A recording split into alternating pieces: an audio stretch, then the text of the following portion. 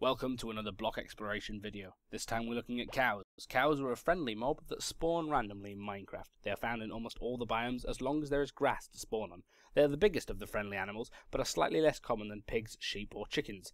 This is because they drop between 1 and 3 raw steak when you kill them, more than the other animals drop.